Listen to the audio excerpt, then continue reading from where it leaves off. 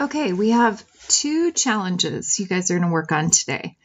The first of which is to produce this screen on the right. Now, these are my three favorite foods. If I could eat tacos, cheesecake, and hot Cheetos for the rest of my life, I would. But I would like you guys to put your three favorite foods. So just to get you thinking about this, you're going to need a background line. So we're going to need some kind of background.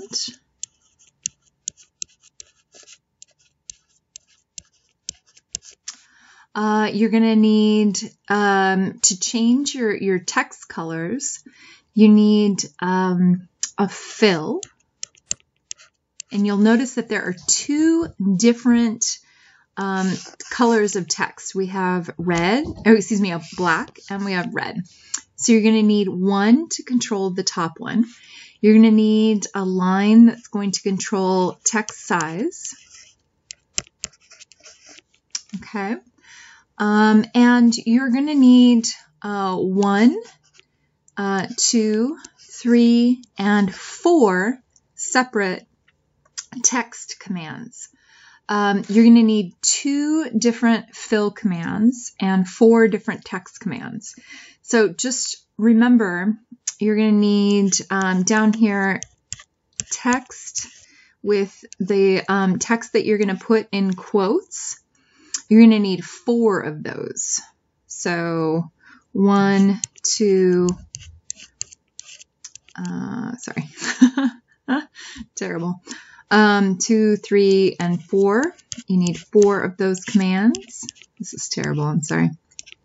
It's harder to write with this than I'd like to admit. Okay. So you're going to need 4 of those.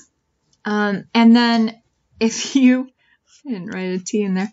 And then if you want to change the text colors as you go down, you're going to have to put in more fills. Okay, so there may need to be another fill in here. And remember that when you put fill, it controls all of the lines underneath it. So just bear that in mind. But this is a puzzle that you have to put together. So that's the first thing. The second thing, the second one you're going to do is going to be trying to replicate this screen. I'd like you guys to do this as exactly as you possibly can. If you would like to do different descriptions of shapes, there are triangles, there are circles, you can do squares, there are lines. So I'd like you to do 2 shapes, okay? I'd like you to do this in the same. So if you choose red for this, make sure that your shape is red. If you choose blue for this, make sure your shape is blue. Pick kind of a fun background color. I just chose yellow here. It's simple. But I would like you to do 2 shapes with text describing those shapes. Okay. You're going to need 2 text commands, 2 shape commands. You're going to need fills for each one. You'll need to, actually, there's going to be a 3rd text command because we want to include this. So try to replicate this, but have fun with it. If you guys want to be very creative, go for it. All right, so that's kind of where to start.